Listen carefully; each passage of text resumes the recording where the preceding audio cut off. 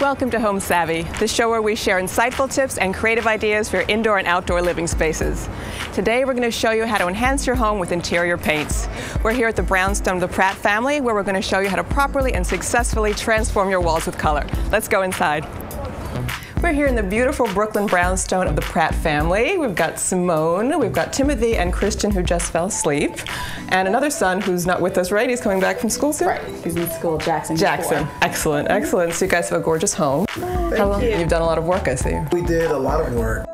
Every bit of wood that you see here was painted over with 5 coats of paint. It looks fantastic. Thank you. It really does. I know that you were talking about possibly painting this red vestibule like a more calming, soothing color. We'd like something lighter, something more inviting when people come in. That makes sense. Well, I think we can help you out today. Nice. We happen to have a Home Depot expert on hand. Come on in, Yvette. Hello, everybody. So Yvette is the Pratt family, and they would like to kind of take down the color a little bit, do something a little more neutral, and we're hoping to come to you to find out the best tips to do that. Sure. Well, today we're going to give you some tips on how to do it and let you know how easy it is to prep and have your hallway painted. When we did the renovations, he did a lot of the stuff himself, but I haven't painted before, and it seems so daunting. It's like, oh, no, it's not it's actually. It's very easy, and you yourself could try painting this. Even I can do this. We're all going to do it. It's going to look great. Cool, okay. One of the few things that you do first off is to prepare the space for painting, which would include getting drop cloth, tape,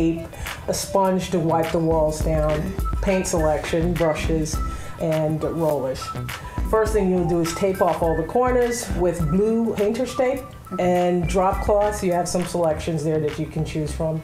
Make sure that you don't have any cracks or holes in the wall. Typically when you take paintings off the wall, you tend to leave a few pinholes, and so what we do what we do with that is get some light spackling, and we put that on the wall. The rest of the wall is clean. You wipe it off with a wet rag or a damp sponge, make sure it's dry, and then you apply the paint. Now with a red color like this, obviously you need a primer. We so happen to have the best paint in the industry at the Home Depot, where we have paint and primer in one can, and so the application of that process is a lot easier. Yeah, because red, to tone it down, you need a little bit of primer. Absolutely. That would save time in going over the walls. Oh, absolutely.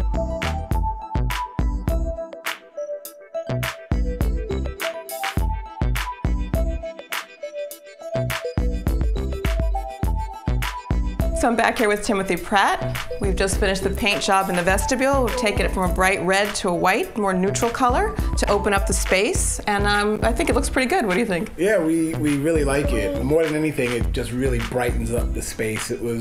The red was a nice color, but it was just very dark, and with dark woodwork, it kind of keeps it really damp. Right. So this really brightens it up. Like, it's just kind of airy and really bright. So we're more than happy. Oh, we're very happy that you're happy. You know, and it seemed like an intimidating job, but I find that if you're using the premium products and you take the proper time for preparation and the right techniques, you can really get professional results every time.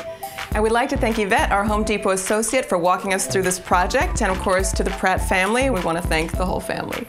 Thanks, guys. And now we'd like to hear from you. Our question of the week is, what are your biggest painting challenges? Let us know in the comments section below. I hope this episode of Home Savvy was helpful. Log on to madamenoir.com/Home Savvy for more videos like this and for links to resources used in today's episode. Find us on Facebook at facebook.com/Home Savvy Show, or follow us on Twitter at Home Savvy Show.